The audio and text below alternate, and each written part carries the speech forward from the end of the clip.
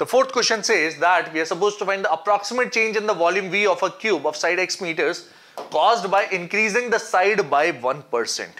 Now, increasing the side by 1%, what will that imply? That the side length has become x plus 1% of x. What does that imply?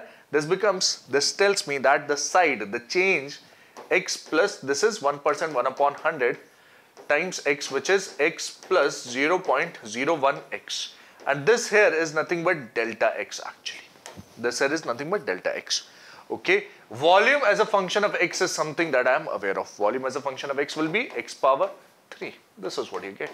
Right. And we are increased. This is increasing, right? So this is addition. Approximate change in the volume is being asked. So we are asked dV. We are not asked V of x plus delta x. We are asked dV, actually delta V.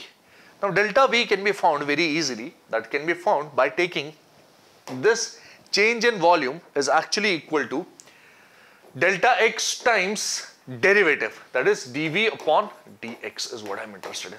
You observe that f of x plus delta x is f of x plus delta x times f prime x. So you are asked f of x plus delta x minus f of x. That is this change.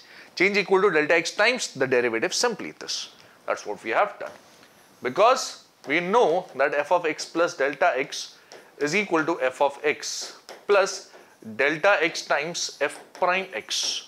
Okay, if you take this over here, that will give me the change in y, delta y will be equal to delta x times f prime x. Okay, and this is what you are interested in. Delta y is equal to delta x times derivative, right?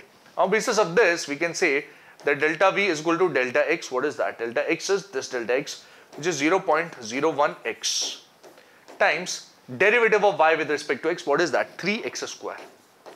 Okay, this becomes 0.03 x power 3, and mind you, x is measured in meters and the units are consistent. So change in volume will be, unit of volume will be used over here, and what's that? That is meter cube.